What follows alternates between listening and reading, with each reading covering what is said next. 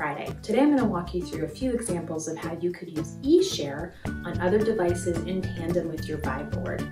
EShare is a third-party application that's free to use, and it's a great option if you don't have AirPlay or Chromecast and want to be able to cast from your device onto the board.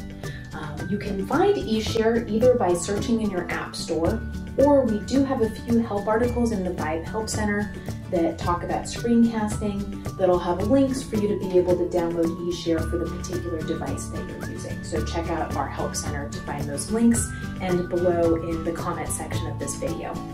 Let's take a look at how this looks. So on my computer here, I have EShare downloaded. I simply need to be on the same Wi-Fi network, and then I can just hit share screen, and it's gonna cast from my computer up onto the board. The best part about EShare that some of the other casting options don't have is the ability to do touchback. So that means that I can control what's on my computer simply by touching the board, which is pretty cool. Another way you can use EShare is for remote. So if you have EShare downloaded on your iPhone, you can connect onto the board. You can also use it as a remote.